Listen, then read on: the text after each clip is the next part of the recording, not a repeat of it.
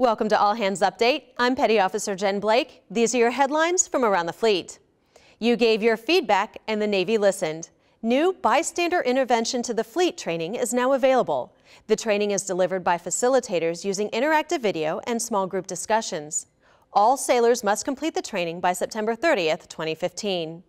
Check out the NAV admin for more details. There are changes coming to your myPay account.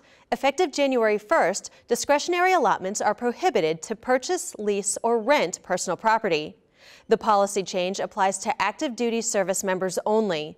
All other allotments, such as savings accounts and supportive dependents, will not be affected. For more information, visit the myPay website.